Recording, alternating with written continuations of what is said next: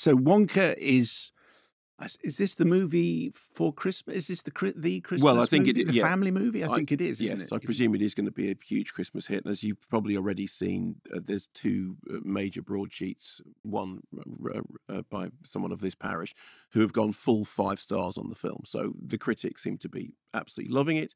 There are no critics, Mark, apart from you. So, as just to recap, they're basically it is a pre-Chocolate Factory Wonka, which he arrives. He attempts to set himself up as a chocolatier, but he meets resistance at every turn. Olivia Colman runs this guest house where he doesn't read the small print and immediately finds himself in prison for the next umpteen years, having to do the laundry in order to pay off his bills. You've got the chief of police who's interested in the whole place is being run by this kind of chocolate cartel, this chocolate mafia cartel, and then you've got Rowan Atkinson as Father Julius, who is a chocolate hoarding and another of Rowan Atkinson's. I wonder if he took a lot of persuading to be a priest. Yes, we're like a slightly sinister clerik. Is Rowan Atkinson busy? So, the film has songs written by Neil Hannon, a Divine Comedy, of whose work I've always been a fan. And actually, one of the things that's weird is that hearing the songs, I think you can hear them almost as Divine Comedy by Neil. Yeah. Yes, because one of the things about his songs is they've always had a sort of a theatrical, kind of slightly removed performance element. I mean, I really like them. I know some people, if you don't like Divine Comedy, you really don't like Divine Comedy, but I've always found him to be a very interesting songwriter. I agree, yeah. So I think that kind of works rather well. And then scored by Joby Talbot. So during that interview, Paul King says, origin story aren't necessarily what you want. Do we need young Wonka? And that's the way they pitched it. And you said that what happened was you went in thinking, I don't particularly need a Willy Wonka origin story. That was my mindset going in, yes. And then 10 minutes in, you thought, oh no, I absolutely do.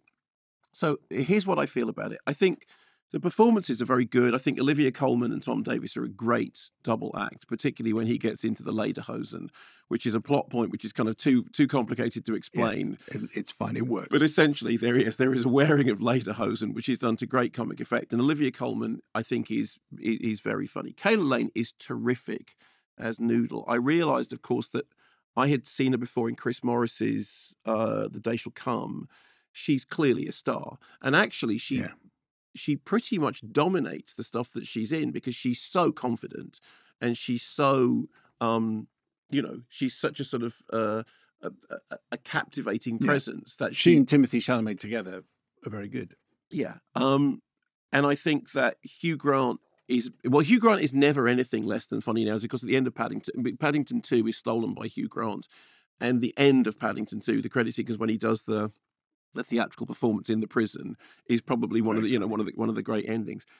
I did have an issue with the Hugh Grant CG effect thing, because the way that they do it is it's Hugh Grant, big head, tiny body, and I never felt that the CG settled down to make me fit. I always had a problem with whatever was going on with this. I was looking at it thinking, what is it? They CG'd his face onto what? How have they? And whatever the answer is, I thought that was a bit wobbly. You or not? No, didn't occur to okay, me fine. at all, no. But he is very. He's an Oompa Loompa, so he's going to look weird. So yeah, no, but there's something. Oompa Loompa looking weird is fine, but Oompa Loompa looking CG weird is anyway. I found that distracting, but I think Hugh Grant is really. I mean, he has absolutely found his métier in this period of his career. And when you're doing sort of farcical, pompous characters, he is absolutely, the go-to guy. As far as Chalamet is concerned, I'm not a big Timothée Chalamet fan. I have to be honest. And okay, so this is a role which Gene Wilder absolutely owned. Johnny Depp, I think I never really got the Johnny Depp thing. And I think that Timothée Chalamet is somewhere in between the two of them. I still think, and obviously it's a generational thing, Gene Wilder will always be, my screen incarnation of that character. I was surprised by how much he is a song and dance man. I didn't know that, because I hadn't seen him in singing and dancing. But I think he's fine. You thought he was great. No, because I was just surprised by how much I was enjoying the whole thing. Yeah, so of course, yeah. When it starts, there's a ship that's arriving. I mean, goodness knows where it's arriving because it appears to be France. But And he's swinging around the mast. But yeah, he's swinging around the mast. But when he gets there, it's full of kind of weird. Look, everyone speaks with a London accent, so it's clearly not France, but it clearly is France. But then all the police are dressed as though they come from Italy, so it doesn't really matter. But the very first thing that happens is Chalamet is atop the mast and singing. I was thinking, oh, okay, here we go. He's going to start singing, and then anyway, he arrives, and I thought, no, I'm actually really enjoying this, and I thought it was laugh out loud funny, and he's.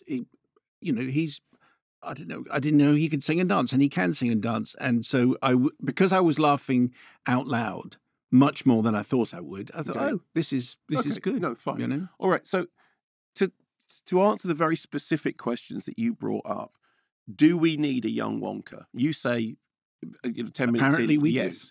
I thought, I don't know. Okay, maybe. I mean, maybe we can get away with a young Wonka. You said it's not cynical, and what you meant was that the film doesn't have cynicism in it. Although, one has to admit that any version of kind of, revisiting a popular character, there's a certain kind of movie making cynicism. Oh, yes, of course. So I'm not sure that it's completely without cynicism. You mentioned the spirit of Poppins. There is very specifically visual quotation of Poppins. That is absolutely undeniable. I think talking about the spirit of Poppins is a very high bar, and I don't think it's on the same level as that. I'm not saying it's not as good as, but no, but I think it channeled elements of Poppins, but I'm not quite on the same page as. So I'm just trying to sort of work through this methodically. And I thought it was very funny that when you said that thing, but I think it's a critique of capitalism, and I couldn't quite tell when you said it as a gag or a thing. But of course, that thing, the greedy and the needy, of course, that's actually comes up a whole number of times and is sort of at the centre of it. So in the end, I think this. I love the Paddington movies. I thought this was fine. I'm slightly surprised by how well it's gone down, but then quite often I don't quite get things. And I thought it was fine.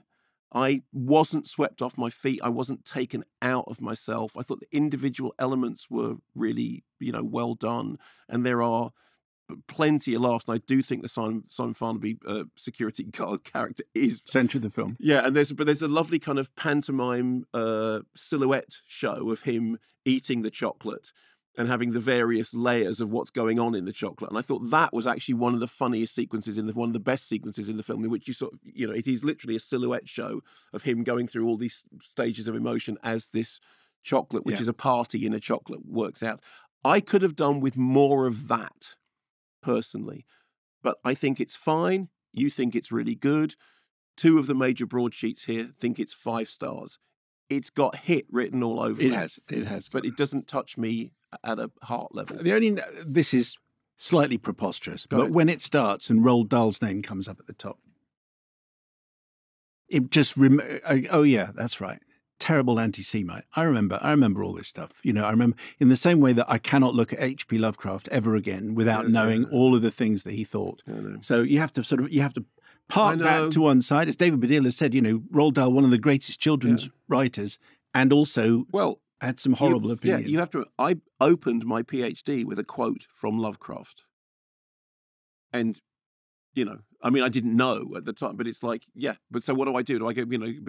It was But now you know what you know. Thanks very much for watching this video. I hope you enjoyed watching it as much as we enjoyed making it. While you're here, check out all the other videos because they're cool too, aren't they? Yeah, and if you want to keep up to date with everything Kermode and Mayo's take, then check out our social channels.